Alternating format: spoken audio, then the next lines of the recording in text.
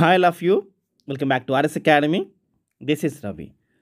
C program సంబంధించి second video class 2 ఇది.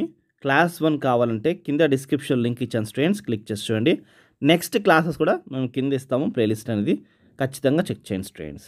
అయితే ఇప్పుడు దీంట్లో ప్రోగ్రామ్ సంబంధించి ఈచ్ అండ్ ఎవ్రీథింగ్ ఎక్స్ప్లెయిన్ చేస్తాను. సబ్స్క్రైబ్ చేసుకోండి, వీడియో లైక్ చేయండి, మీ ఫ్రెండ్స్ కూడా షేర్ చేయండి. సో ఇక కనిపిస్తుంది మీకు ash include stdio.h ash include కాన్ io.h. ఈ రెండు ఏంటివి? ఈ రెండు వీటిలో మనం ఏమంటామంటే హెడర్ ఫైల్స్ అంటాం. ఓకే, ఈ హెడర్ ఫైల్స్ కంటే ముందు ఇక్కడ మీకు యాష్ కనిపిస్తుంది చూడండి. ఈ యాష్ అంటే ఏంటంటే ప్రీ ప్రాసెసర్ డైరెక్టివ్ అంటాం. ఏమంటాం? ప్రీ ప్రాసెసర్ డైరెక్టివ్ అంటాం. మనం ఇచ్చే మెయిన్ ఫంక్షన్, మనం రాసే ప్రోగ్రామ్ చూడండి, అది ఫోర్స్ఫుల్గా ఈ ప్రీ ప్రాసెసర్ ఈ లైబ్రరీలోకి తీసుకెళ్తుంది. లైబ్రరీ అంటే ఏంటి? ఈ హెడర్ ఫైల్లోకి తీసుకెళ్తుంది. అంటే stdio.hలోకి మనం రాసిన మెయిన్ ప్రోగ్రామ్ని దాంట్లోకి ఈ యాషే తీసుకెళ్తుంది. అంటే దాంట్లోకి డైరెక్ట్ చేస్తుంది. దానివల్ల మనకి ప్రోగ్రామ్ అనేది ఎర్రర్ రాకుండా మన రిజల్ట్ అనేది వస్తుంది. So ash is a pre processor directive. Okay, next మనము ఇప్పుడు ఇంక్లూడ్ కోసం చూద్దాము. ఇంక్లూడ్ అనేది ఒక స్టాండర్డ్ ఫామ్. అది హెడర్ ఫైల్స్ని ఇంక్లూడ్ చేసుకుంటుంది. ఏం చేస్తుంది? హెడర్ ఫైల్స్ని ఇంక్లూడ్ చేసుకుంటుంది. అయితే ఎప్పుడైతే మనకి .h ఉందనుకో ఎక్స్టెన్షన్, మనం వాటిని హెడర్ ఫైల్స్గా కన్సిడర్ చేసుకోవాలి. ఇప్పుడు చూడండి stdio.h చూడండి, ఇది కూడా ఒక హెడర్ ఫైల్. దీని ఫుల్ ఫామ్ ఏంటి? స్టాండర్డ్ ఇన్పుట్ అవుట్పుట్ హెడర్ ఫంక్షన్గా మనం కన్సిడర్ చేసుకుంటాం. అయితే ఈ స్టేట్మెంట్ వల్ల యూజ్ ఏంటి అంటే, which tells the compiler to insert the content of stdio at particular place. దీని మీనింగ్ ఏం లేదండి, మనం ఇచ్చే ప్రింట్ఎఫ్ స్కాన్ఎఫ్ చూడండి, వాటి కోసము ఈ stdioలో డిఫైన్ చేయబడ్డాయి. అయితే మీకు చూడగా ఇన్పుట్ కనిపిస్తుందా, అవుట్పుట్ కనిపిస్తుందా? ఈ ఇన్పుట్ అవుట్పుట్ అంటే ఏంటి? సో ప్రింట్ఎఫ్ అంటే ఏంటి? ప్రింట్ఎఫ్ అనేది అవుట్పుట్, స్కాన్ఎఫ్ అనేది ఇన్పుట్. అయితే వీటి కోసము ఆల్రెడీ stdioలోని డిఫైన్ చేయబడ్డాయి.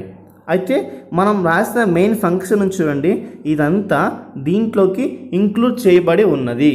సో ఓకే, నౌ .h ఉండే ప్రతి ఎక్స్టెన్షన్ ఫైల్ని మనం హెడర్ ఫైల్స్గా మనం కన్సిడర్ చేసుకోవాలి. అంటే .h చూడండి ఇక్కడ ఎక్స్టెన్షన్, ఇలా ఉంటే మనం ఏమనాలి?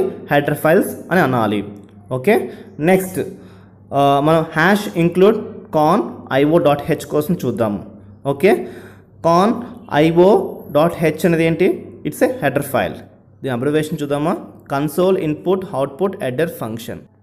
అయితే ఇందాక మీకు చెప్పాను కదా, stdio.h అదే స్టాండర్డ్ ఇన్పుట్ అవుట్పుట్ హెడర్ అనేది సి లైబ్రరీలో ఒక పార్ట్ అది. But console input output header మాత్రంకి C లైబ్రరీలో పార్ట్ కాదు. It's not part of C library. Okay, void main కోసం చూద్దాం. వాయిడ్ అంటే నల్, వాయిడ్ అంటే జస్ట్ నల్. అయితే మనకి ఇక్కడ మెయిన్ ఇది మనకి హింట్ రాసుకోవచ్చు, వాయిడ్ రాసుకోవచ్చు అండ్ ఫ్లోట్ కోడ్ రాసుకోవచ్చు. అయితే ఇంట్ అంటే మనం ఏబిసి వాడుతున్నాం కదా, దానికోసం ఇంట్ అని అంటాము. ఒకవేళ మనం డెసిమల్స్ వాడుతున్నాం అనుకోండి, ఫ్లోట్ అని వాడతాం ఈ మెయిన్ పక్కన. సో మన ప్రోగ్రామ్ ఒక స్టార్టింగ్ ఏంటి? ఇదే, ఇక్కడ నుంచి మన ప్రోగ్రామ్ స్టార్ట్ అవుతుంది కాబట్టి మనం దీన్ని మెయిన్ ఫంక్షన్ అంటాం. దీని కింద ఫ్లవర్ బ్రాకెట్స్ చూడండి, ఇది పైన, ఈ బాటమ్ చూడండి, ఇది ఒక ఫ్లవర్ బ్రాకెట్స్. అయితే పైన ఓపెన్, ఇది ఎండ్. సో అది స్టార్టింగ్ ఆఫ్ ప్రోగ్రామ్, ఇది ఎండింగ్ ఆఫ్ ప్రోగ్రామ్. ఈ మధ్యలో మనం రాసేదంతా ప్రోగ్రామ్ స్టేట్మెంట్స్ అంట. వీటి కోసం ఒక్కొక్కటి నేను డిస్క్రైబ్ చేస్తాను. అయితే మనము ఇక్కడ డిస్క్రైబ్ చేసేది ఎందుకు? ఈ స్టేట్మెంట్స్ అన్నీ ఎందుకు? ఎందుకంటే మనకి ఎడిషన్ కావాలంటే ఎడిషన్, మల్టిప్లికేషన్కి ఎలాంటి ఆపరేషన్స్ మనం ఇక్కడ చేయొచ్చు. అంటే మనం ఇక్కడ ఈ ప్రోగ్రామ్ రాసే బట్టే, మనము ఇచ్చే ఫంక్షన్స్ బట్టే మనకి రిజల్ట్ అనేది అవుట్పుట్లో వస్తుంది. సో మన మెయిన్ ప్రోగ్రామ్ కంటెంట్ ఏంటి అనేది పైన మనం వాయిడ్ పక్కన డిస్క్రైబ్ చేసి దాని తగ్గట్టుగా మనం ప్రోగ్రామ్స్ అనేది ఇక్కడ యాడ్ చేసుకుంటూ ఉంటే మనకి రిజల్ట్ అనేది అచీవ్ అవుతుంది. ఇందాక మీకు నేను మెయిన్ కోసం చెప్పాను, వాయిడ్ మెయిన్ కోసం చెప్పాను. సో మనకి ఈ వాయిడ్ ఇంట్ ఏంటి అంటే, ఇవి ప్రీ ప్రాసెసర్ ప్రోగ్రామ్కి ముందు మనము వీటి కోసం డిస్క్రైబ్ చేయాలి. చేయకపోతే కంపైలర్కి అర్థం కాదు. సో మనము మెయిన్ ఫంక్షన్ రాయాలి, దాని ముందు అది ఇంటా వాయిడా అని మనం డిస్క్రైబ్ చేయాలి. అంటే అది మ్యాథ్ అని వాట్ ఎవర్ మన మెయిన్ ప్రోగ్రామ్ దేనికోసం రాస్తున్నాము అనేది మనం ఖచ్చితంగా డిస్క్రైబ్ చేయాలి. లేకపోతే కంపైలర్కి అర్థం కాక అది ఎర్రర్ చూపిస్తుంది. So without this main function can't be run programme. Okay, అంటే ప్రోగ్రామ్ రన్ అవ్వదు without this main function. Clear screen. So మనము ప్రీడిఫైన్ ఫంక్షన్ కోసం చూస్తున్నాము. క్లియర్ స్క్రీన్ అనేది ఏంటిది? It's a predefine function. ఇది మనం ఎలా రాస్తామంటే CLR SCR అని రాసి, ఓకే, మనము ఓపెన్ బ్రాకెట్ క్లోజ్ బ్రాకెట్స్ పెట్టి దాని తర్వాత సెమీకోలన్స్ పెడతాము. చూడండి, ఇది టర్మినేటింగ్స్ అంటాం వీటిని. ఈ సెమీకోలన్స్ ఏంటి? వీటిని టర్మినేటర్స్ అంటాము. ఇక్కడితో ప్రోగ్రామ్ అంటే ఇక్కడితో ఈ లైన్ ఎండ్ అయిపోయినట్టు. సో ఇక్కడి నుంచి మనకి ప్రతి దాంట్లోని టర్మినేటింగ్స్ అనేవి వాడాలి ఖచ్చితంగా. సో మనకి క్లియర్ స్క్రీన్ కోసం మాట్లాడదాము. సో క్లియర్ స్క్రీన్ అనేది ఏంటి? మనకి పాత రిజల్ట్ అనేది పోయి ఇప్పుడు ప్రజెంట్ వచ్చే ఫ్రెష్ రిజల్ట్ మాత్రమే మనకి కన్సోల్ మీద కనిపించాలి, అంటే మానిటర్ మీద కనిపించాలి. అందుకోసమే ఈ predefine function. Okay, about printf and scanf. So printf అంటే అది అవుట్పుట్ కోసం, స్కాన్ఎఫ్ అంటే ఇన్పుట్ కోసం. అంటే మనకి అవుట్పుట్ అనేది స్క్రీన్ మీద రావాలి, సో అది ప్రింట్ అవ్వాలి. సో అందుకోసమే ప్రింట్ఎఫ్ అంటే ఏంటి? మనకి output. So printf is for writing output. So scanf అంటే ఈజ్ ఫర్ రీడింగ్ ఇన్పుట్. అంటే మనం ఏదైతే మనం స్పెసిఫై చేస్తామో అది రీడ్ చేయాలి. సో రీడ్ చేసి కంపైల్ అయ్యి మనకు రిజల్ట్ రావాలి. సో స్కాన్ఎఫ్లోని మనం స్పెసిఫై చేస్తాం. ఎలాగంటే %d అంటాం. %d అంటే ఏంటి? ఫార్మాట్ స్పెసిఫైయర్ అంటాం. అయితే ఈ %d ఎందుకు రాసాం మనం? ఇది ఫార్మాట్ స్పెసిఫైయర్ అన్నాను. ఈ %d ఎందుకు రాసామంటే ఇక్కడ ఇంట్ మెయిన్ పెట్టాం, ఇంటీజర్స్ అంటున్నాం కదా, అందుకు మనం %d అని మనం ఫార్మాట్ని స్పెసిఫైర్ చేస్తున్నాం. అదే ఒకవేళ మనకి డెసిమల్స్లో ఉందనుకోండి, అప్పుడు మనం ఇంట్ ప్లేస్లోనే ఫ్లోట్ పెడతాం. అప్పుడు మనకి %d కాదు %f అని పెట్టుకోవాలి. అంటే అది డెసిమల్స్ కోసం. ఇలాంటివన్నిట్లో మనం ఏమంటాము? డేటా టైప్స్ అంటాం. వీటిలో మనం ఏమంటాం?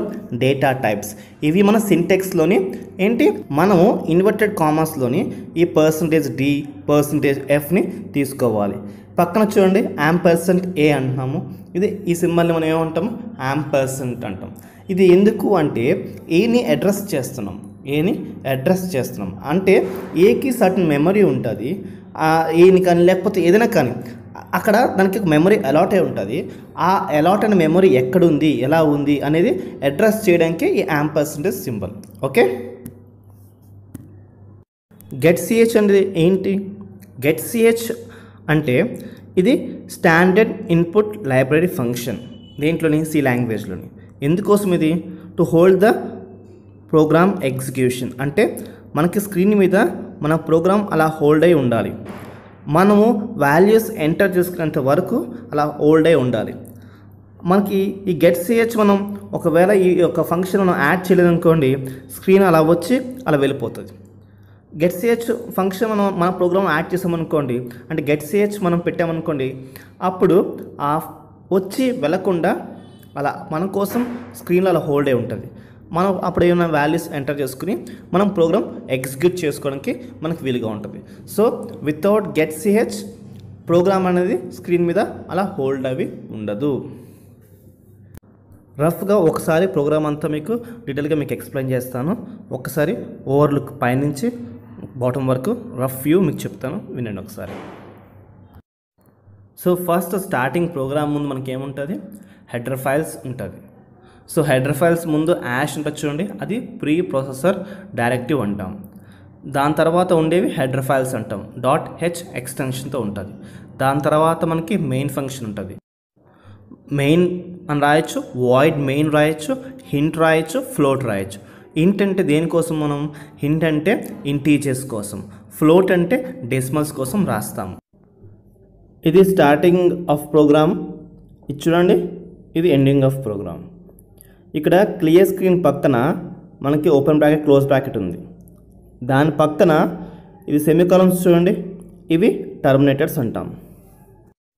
క్లియర్ స్క్రీన్ ఎందుకంటే ఓన్లీ రిజల్ట్ మాత్రమే మనకు చూపించాలి అవుట్పుట్లోని. అదే కాకుండా మళ్ళీ పాత రిజల్ట్ కూడా, పాత ప్రోగ్రామ్ ఎగ్జిక్యూట్ అయిన రిజల్ట్ కాకుండా ఈ కొత్త ప్రోగ్రామ్ ఎగ్జిక్యూట్ అయిన రిజల్ట్ మాత్రమే మనకి చూపించడం కోసం క్లియర్ స్క్రీన్ అనే ఫంక్షన్ మనకి హెల్ప్ అవుతుంది. ప్రింట్ఎఫ్ స్కాన్ఎఫ్ అంటే ఏంటి? ప్రింట్ఎఫ్ అంటే అవుట్పుట్, స్కాన్ఎఫ్ అంటే ఇన్పుట్. సో మళ్ళీ మనకి ఇక్కడ ప్రింట్ఎఫ్ పక్కన సింటాక్సెస్ ఉంటాయి, దాంట్లో సెమీకాలమ్స్ ఉంటాయి. స్కాన్ఎఫ్ పక్కన కూడా సింటాక్స్ ఉంటుంది, దాంట్లో %d అంటాము, ఫార్మాట్ స్పెసిఫైర్ అంటాము. ఓకే, దాని పక్కన మళ్ళీ అడ్రసర్ ఉంటుంది. ఓకే, అది యాంపర్సెంట్ అంటాము. ఓకే, దాని తర్వాత లాస్ట్లో గెట్ ch ఉంటుంది, ఎందుకంటే స్క్రీన్ మీద మన ఒక ప్రోగ్రామ్ ఎగ్జిక్యూట్ చేసుకునేంత వరకు అది హోల్డే ఉండడం కోసం. ఇప్పుడు మీకు నేను ఒక్కొక్క లైన్ మీనింగ్ చెప్పాను. నెక్స్ట్ వీడియోస్లో మీకు ఏ ప్రోగ్రామ్ ఎలా రాయాలో చెప్తాను. That's it friends.